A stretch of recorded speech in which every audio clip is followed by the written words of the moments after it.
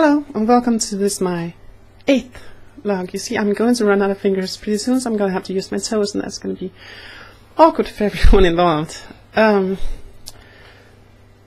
sitting here in the beginnings of writing exam, and I'm kind of stressed out, so I'm just going to do this video kind of quick and hopefully have the resources to get it out tomorrow. We'll see. So stressed. Also, this over here, paid no mind. That is just result of being stressed. Exam, my excuse. Don't look at it. Also trying to play around with the lighting a little bit because I don't know. This place is not great for lighting. And really, I just wanted to show my face today because I want to talk about something that is probably on a lot of people's minds, a lot of trans people's minds, and I guess other people's minds. I'll come to that. And something that I was recently interviewed about, actually. So this is why I wanted to talk about this today.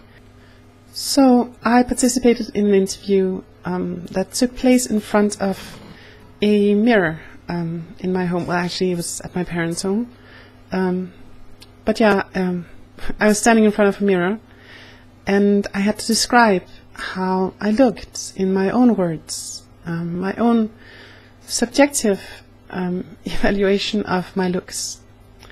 And I thought that I would be able to, find a lot of good things, but I feel like most of it came out as things I wanted to change, like it came out very negative and really made me think about how much of a negative body image I and a lot of other trans people have.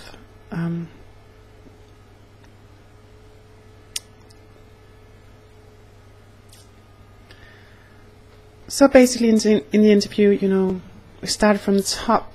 I could comment about my hair being long and kind of nice, but also frizzy and thinning at the top, and completely unruly and weird. We could go down and we could say I have a large forehead. I have a very prominent brow bone, and I have thick eyebrows. That's from my mother's side of the family. The prominent brow bone kind of give me deeper set eyes. I have a way too big nose with a way too broad nose bridge, and way too big, especially in the profile view. I have a way too broad jaw that sticks out too much. My lips are not as full as they should be, and the shape of my face is just wrong. So that was a good start. Then we came down to my two broad shoulders, still too long arms and too big hands, my too wide chest, rib cage, and too small breasts, my too thick waist and my too narrow hips, my long legs, which is like the one super positive thing about me, and my way too big feet, my non-existent butt. It's just negative upon negative. Oh, my eyes. I like my eyes, so that's something. But yeah, I thought I'd come on camera here and just, this is me without any makeup or anything, just completely au naturel today. Which is fine because, I'm in the middle of exam. I didn't really want to doll myself up. I'm not planning on going out. I have everything I need for the next like 4 days. So, but it's still kind of weird recording a video that I know will be going out on YouTube and possibly be seen by tens of people.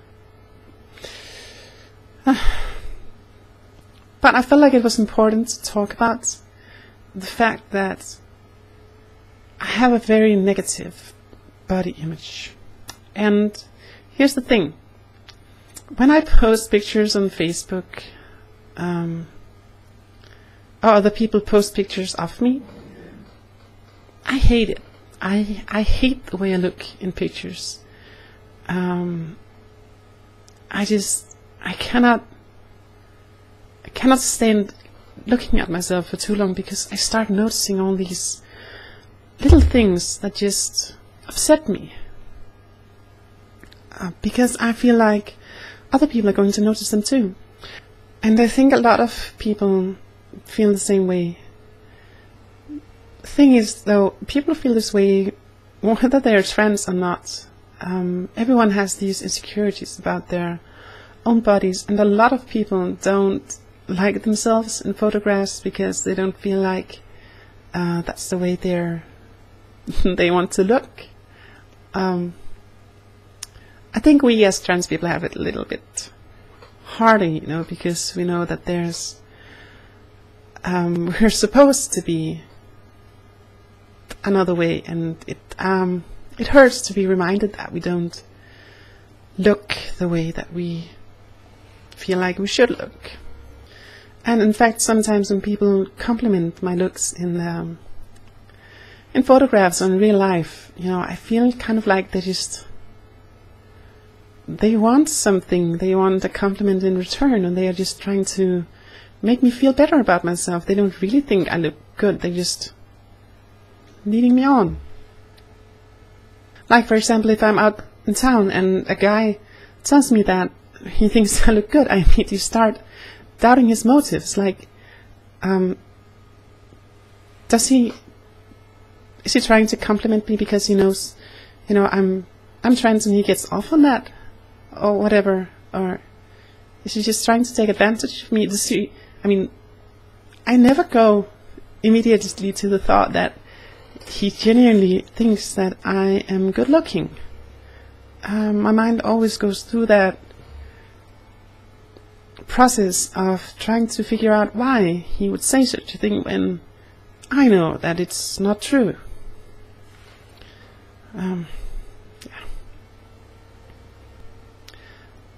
One thing that has helped me in coping with this is talking to other non-trans people and just hearing about their insecurities and realizing that no one anywhere is happy with their own body. They always feel like they should look more beautiful, more muscular, more sexy, more, you know.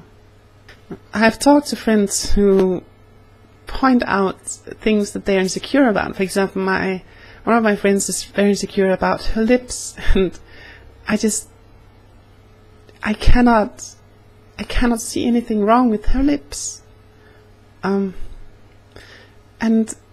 honestly, I think it's the same way for us, that, you know, we're so used to self-scrutiny, and we are so aware of the way we look, and we think when we go out that everyone is going to notice these things that we hate about ourselves. The fact of the matter is, if you just go out walking in town, you know, try to pay attention to how much you pay attention to how other people look. If you walk past someone, I'm sure you couldn't describe them just 5 seconds after, unless they were, you know, really spectacular. How often do you look at people's faces? How often do you really study people without it being creepy? You don't. And trust me, other people don't give a shit how you look either, unless you look completely ridiculous. Like if you walk around without clothes on, or with like all feathers or something, then I notice. And in that case, you probably wanted to be noticed. So, that interview was very weird, because the longer I stood in front of the mirror, the worse I felt about myself. And it's the same in every day, the tables kind of turned. Back before I started transition, when I was living as a guy, whenever I would walk past a window or a mirror and see my own reflection and see, that hint of girl in my face, it would make me really, really happy. But now that I'm living full time as a girl, looking at a mirror and seeing just that very salient reminder of a guy in the mirror, it brings me down, and it sucks. However, that's not to say I'm not happy. I mean, I'm way happier now than I was before, but just some things get me down more now, because they matter more now, obviously, than they did before. I mean, before I transitioned, I couldn't care less if I looked like a guy, because I was a guy. I was living as a guy. Now, I don't really want to be reminded. And this kind of brings me to another discussion I wanted to have, and I'm sure I'll have this discussion much later too, about passing, the concept of passing. Basically, for those of you who don't know, for whatever reason, it means to be seen as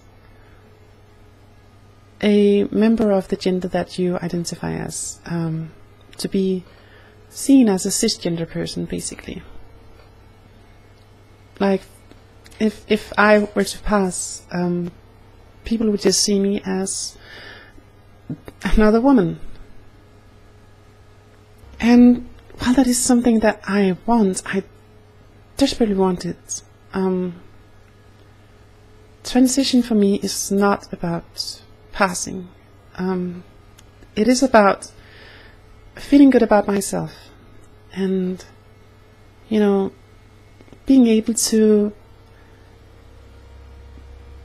look myself in the mirror and be happy with what I see, and go to bed and think that I've lived a genuine day. For me, transition is about becoming me, the real me, being a genuine person. But of course, part of that is, as I mentioned, being able to look yourself in the mirror and not hating what you see. So I see a lot of places written that it's not about passing, it never was, and that is true, but feeling like you're not sticking out like a sore thumb in public is very nice.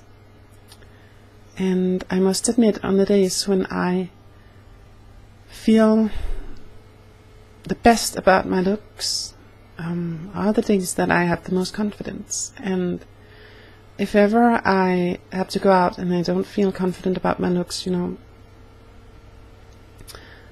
I won't act confident, and it'll suck. So anyway, here I am. I'm 4 months on full HRT, and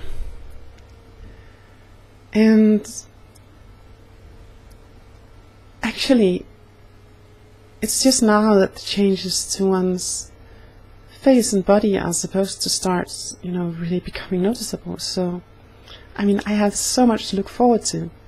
Hormones have helped me clear my mind and get more confident, and just improve my mental health immensely.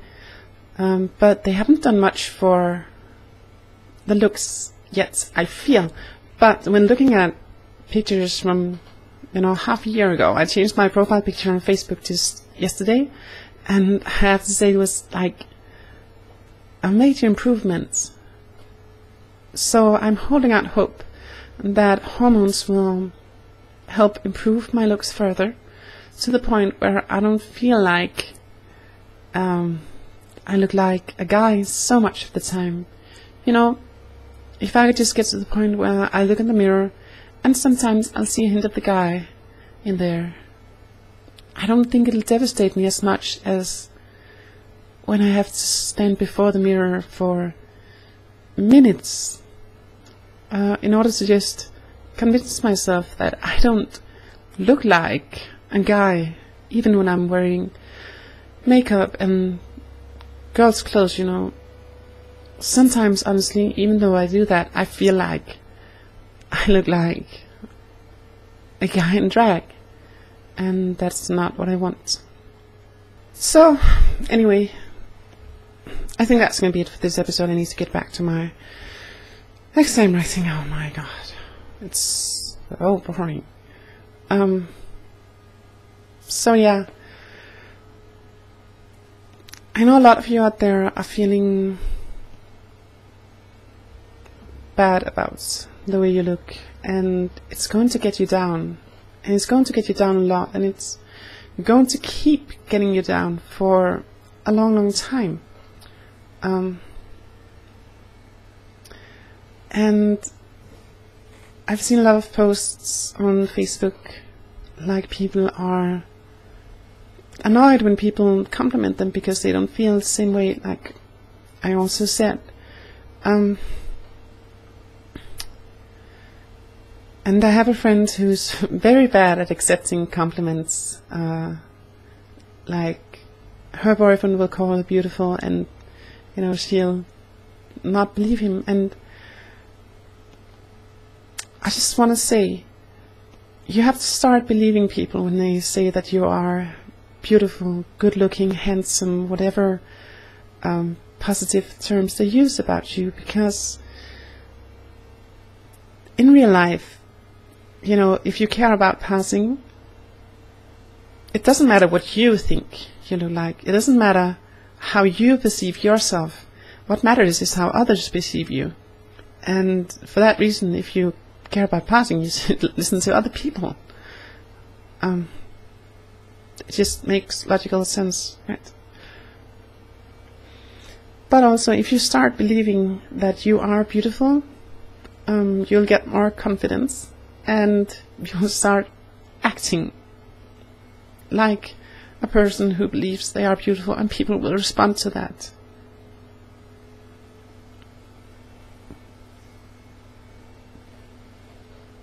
And also remember that transition is about peace of mind and becoming the person that you are meant to be. Stop obsessing about passing and start focusing on doing things that makes you happy and makes you feel more like a complete person. I know it's hard. I mean, believe me, I know it's hard. But it's doable, I think, I hope. Cross my fingers. So, anyway, that's going to be it for this episode. If you want to subscribe, as usual, click the magic lamp. Actually, you should only have to click the magic lamp once in your lifetime of watching this, so whatever. If you want to visit my sister channel, the Let's Play thing, which is hopefully going to be started next week once I'm done with exam, you can click my absurdly large forehead. And yeah, from the bottom of my heart, I love you. I love all of you. And I think you're all beautiful. And you have to believe me, because I know best, apparently. I hope you're having a good day, and I hope this video might have put you in a better mood, and giving you, may have given you something to think about. You can write down in the comments if you feel like commenting, or you can just not. So yeah, thanks for today. I'll see you next week, and I have to think about something to talk about next week. Oh dear, I think I'm running out of subjects. Anyway, goodbye, and take care of yourself. Bye.